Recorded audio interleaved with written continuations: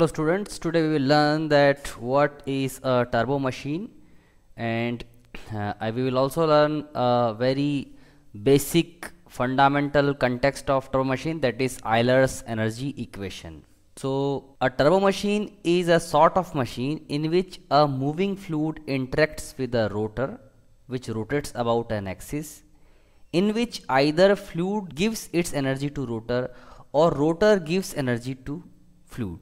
Okay, for example, a fan is a turbo machine because a fan, there is a rotor of fan. So the moving fluid is air, so air interacts with the fan. So in the case of fan, what happens, the fan gives energy to air, so it increases the energy content of air, and air is the moving fluid. Similarly, a centrifugal compressor is also a sort of turbo machine because it handles the gas, whatever gas it is handling, and gas is the fluid. So it takes gas inside it and adds energy to the gas so that high pressure can be developed with that particular gas. Similarly, Pelton wheel is also a sort of turbo machine. Pelton wheel is a hydraulic turbine. By the help of moving water, water is acting as a sort of fluid in this case. So moving water interacts with the rotor of Pelton wheel. So the moving water gives its energy to the rotor of Pelton wheel. By this way, the fluid's energy is transferred to the rotor of Pelton wheel. Okay. Similarly, Kaplan turbine is there, Francis turbine is there, steam turbine is there, and gas turbine is there. All these machines are sort of turbo machines. So once more, a turbo machine is a sort of machine in which a moving fluid interacts with the rotor. The most general way to express the definition of turbo machine is a moving fluid interacts with the rotor and the rotor rotates about its axis, and either the fluid gives its energy to the rotor or rotor gives energy to the fluid. So remember, in case energy of fluid is supplied to rotor, means fluid's energy is supplied to rotor, in that case it is called as turbine. For example, Pelton wheel is a turbine because what happens, the water goes inside with some kinetic energy, interacts with the rotor of Pelton wheel, and a part of kinetic energy of water is supplied to the rotor of Pelton wheel. Therefore, it is a sort of turbine. Similarly, Francis turbine. Similarly, Kaplan turbine, because in these two machines also the moving fluid, that is water, gives its energy to the rotor. And in case the rotor provides energy to the fluid, then it is either a compressor or a centrifugal pump or a blower or fan, etc. Similarly, your windmill is also a sort of turbo machine because in windmills what happens, the moving air interacts with the rotor. Rotor is containing the blades, interacts with the rotor, and the air gives its energy to the rotor. So you would have understood that turbo machine is a sort of machine in which a moving fluid interacts with the rotor.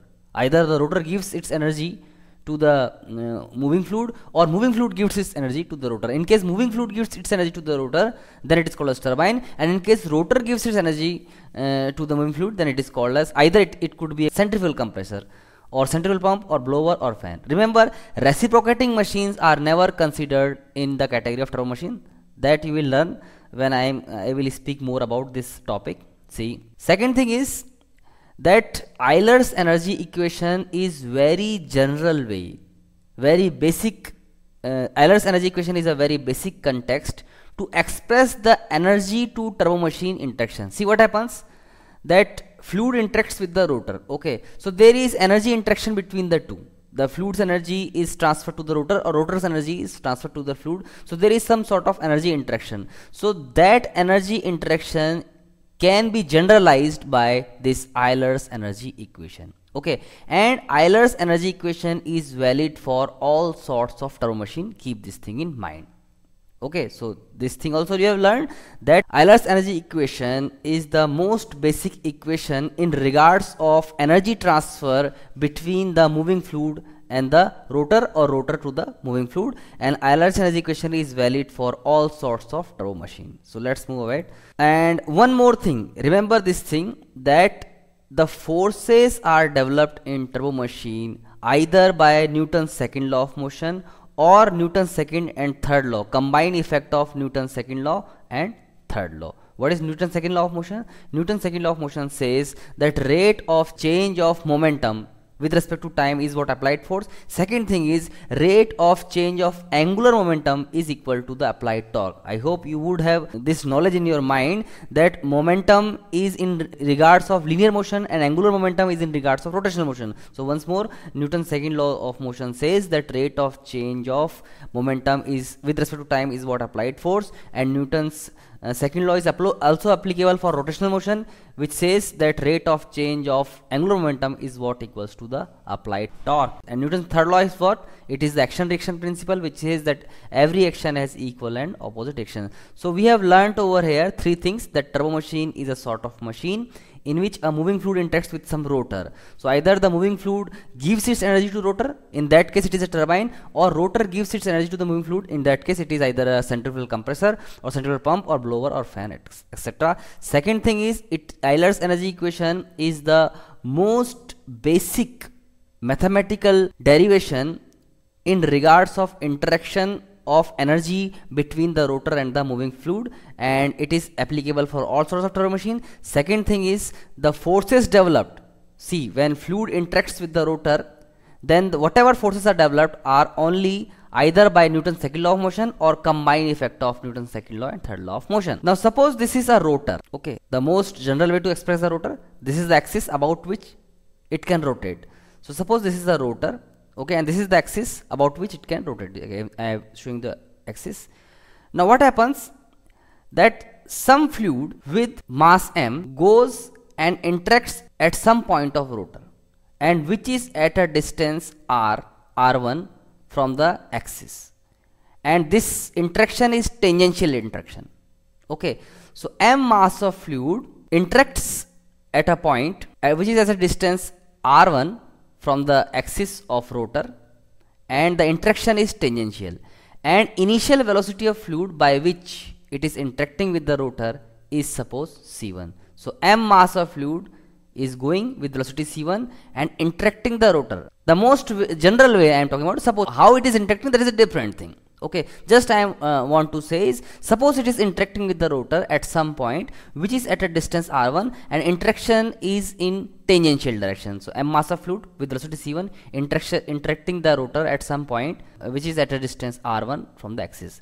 Now the same mass of fluid is going out of this rotor at a distance r2. You can see at a distance r2 from the axis, it is going out with velocity c2. Okay, and due to this interaction, the rotor is rotating with angular velocity omega. Okay, so once more, this is the rotor which is having some axis. Some moving fluid of mass m is interacting at some point of rotor which is at a distance r1 from the axis.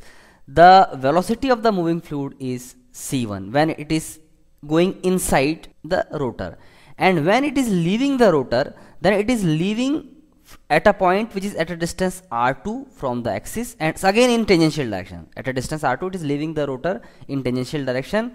The mass is same, and c2 is the velocity by which it is coming out. And suppose this process is happening in 1 second, means in 1 unit time. Okay, and due to this interaction, the rotor is rotating with angular velocity omega. Now can you tell what is the final angular momentum of the fluid? We know this thing, that angular momentum is given by mvr. Here m is the mass of the particle and v is the tangential velocity and r is the distance. So obviously the angular momentum of fluid which is going out of this rotor would be m into c2 into r2, because angular momentum is going to mvr. So over here the tangential velocity is what? c2. So mc2 into r2 is the angular momentum of fluid by which it is coming out.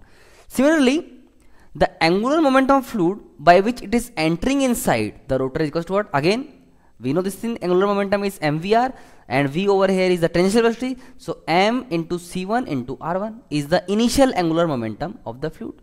So according to Newton's second law of motion, the rate of change of angular momentum with respect to time is what applied torque is. So final angular momentum is mc2 r2, initial angular momentum is mc1 r1. So mc2 r2 minus mc1 r1 is the applied torque, because I have already told that this process is happening per unit time. So definitely this change in angular momentum is also happening per unit time. So this is what the applied torque is.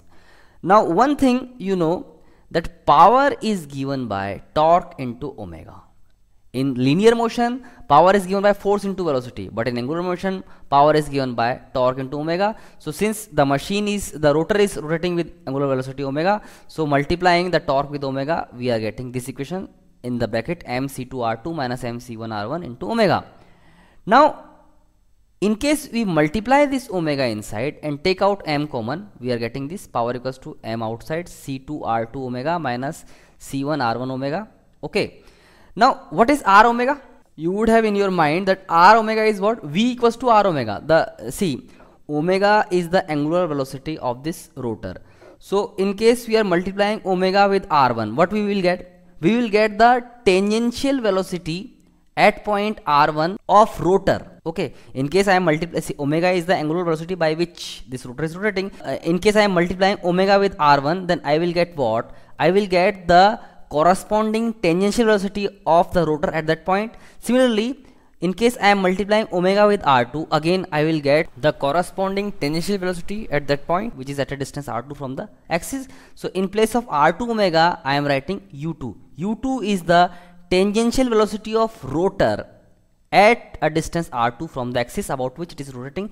Similarly, in place of r1 omega, I can write u1. u1 is the tangential velocity of rotor at a distance r1 from the axis.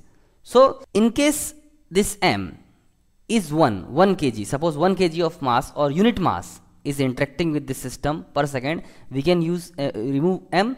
So ultimately we will get what? This is what the power equals to C2U2 minus C1U1. This is what called as your Euler's energy equation. Very simple to derive. It is only based on the context that the angular momentum change of the fluid with respect to time is what the developed torque over the rotor is, and in case we multiply the torque with the omega of rotor, we will get the power. So this is the relation which is between the energy transfer from the fluid to the rotor or rotor to the fluid. So this is the most general expression for energy interaction of rotor and the fluid. So this is what Euler's energy equation. Now one thing is, suppose the fluid is not interacting in tangential fashion, then what we will do? Suppose over here I am showing that fluid is not interacting with the rotor in exactly tangential fashion at a point r1. Suppose it is making some angle theta 1. Okay, in that case we have to take that component which is in tangential direction. For example, suppose fluid is interacting at a distance r1 from the axis, but from the tangent it is making angle theta 1. Suppose that vector is AB, C1.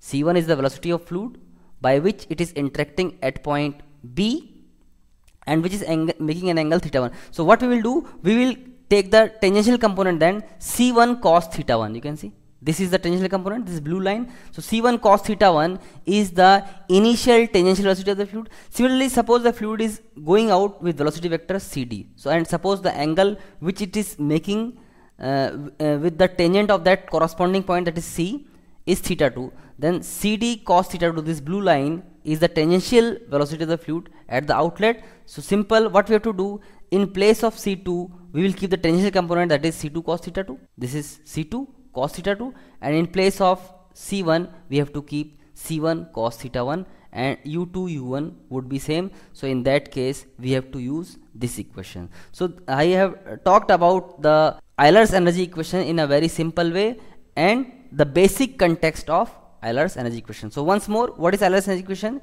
It is saying that when a fluid interacts with the rotor of turbomachine, then the rate of change of angular momentum fluid which is interacting with the rotor is what equal to the developed torque over the rotor, and in case we multiply the torque with the angular frequency, we will get the power. This is what the Euler's energy equation is. Thank you.